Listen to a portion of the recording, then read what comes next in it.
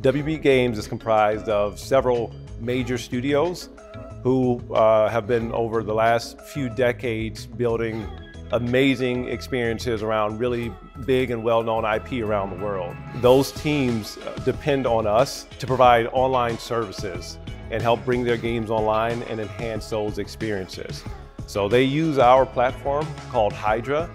They integrate it into their games, and our game teams, they get to focus on, again, building these amazing experiences that they're used to, while we focus on adding, enhancing, and building the online features that allow our games to become more social and competitive and allow players to connect with each other around the world. We currently have 8 active titles live in production, the most recent of which is Mortal Kombat 11, obviously one of the most popular fighting franchises of all time. And we use AWS to power all of our backend infrastructure.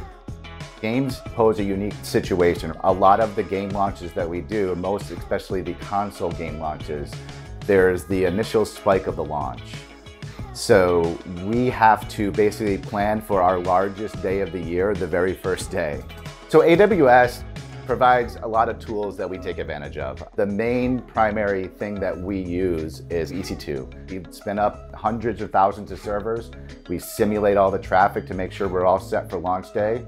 And then we can tear those down and save costs that way too. We couldn't iterate as fast in another platform. What we're seeing as a trend-wise is game servers becoming more and more of an important role in game development process. And based on all the functionality that we've seen in GameList so far, it's solving all of our problems. Each of the individual WB Games development teams get our full suite of online services, and then so we help them sort of pick and choose the features from our toolbox that work best to help extend their game. We're talking millions of users with hundreds of thousands of concurrent users online at the same time. The reality is, if you're gonna launch a successful video game in this current world that we live in, there has to be some type of online component to it, right? Whether that's online matchmaking, playing against other players across the globe, whether that is leaderboard and stat tracking to power competitive seasons in game. Over a decade of running Hydra, we've had hundreds of millions of players around the world pass through our system and record data with us and use us to connect with other players.